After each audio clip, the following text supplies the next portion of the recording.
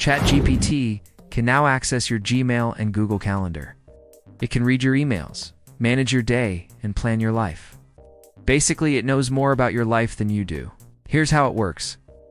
You give ChatGPT access to your Gmail account, and then you ask it to, for example, plan my day. And it will look at your calendar, see what's going on, and then suggest things to do based on the time that you have available. Or you can ask it to, for example, summarize my email. It will read through all of your emails and give you a summary of everything that's going on. This is basically the dream assistant that everyone wants. It's your personal secretary that can do everything for you. But it doesn't stop there.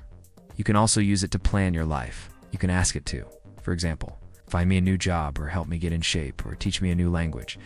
And it will actually help you with that too. So basically, ChatGPT is replacing the assistant, the planner, and you. It's just a matter of time until it becomes the CEO.